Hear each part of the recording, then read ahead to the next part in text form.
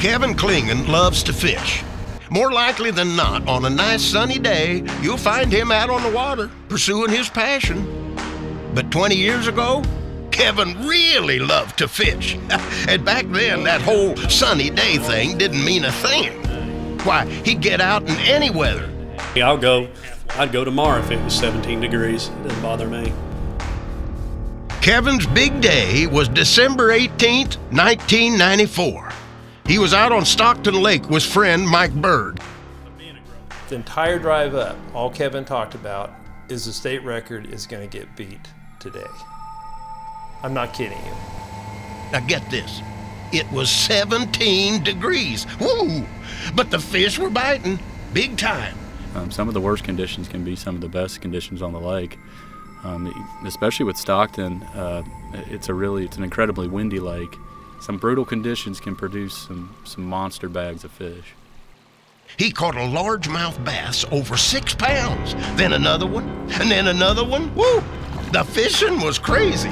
Then another monster largemouth was on his line, this time over 8 pounds. Yep, it was truly an epic day. And so we're sitting here looking at each other. We've already got 5 bass in the boat, and they're all of them are over 5 pounds, and a couple of them are over 6, and one over 8.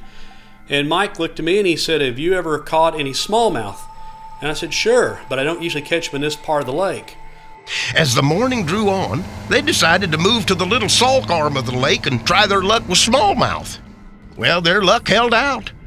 And we fished for, about 40 minutes and didn't have any bites. And right as we come off it, I had a Lowrance X16 paper graph and I saw a line, and the line indicates a fish.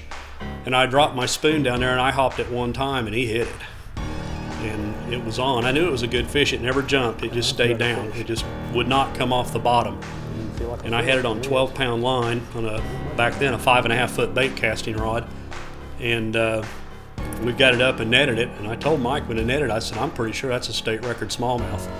The fish Clingan reeled in weighed 7 pounds, 2 ounces, making it the new official Missouri state record for smallmouth bass. Smallmouth rarely get longer than 22 inches, 5.5 pounds in Missouri, and that 7-pound, 2-ounce fish, it's such an exceptional fish. A fish of that size with the fighting ability that smallmouth have, I can't imagine a greater thrill being a smallmouth fisherman myself. To me, I mean, there's not a better state record than that fish right there.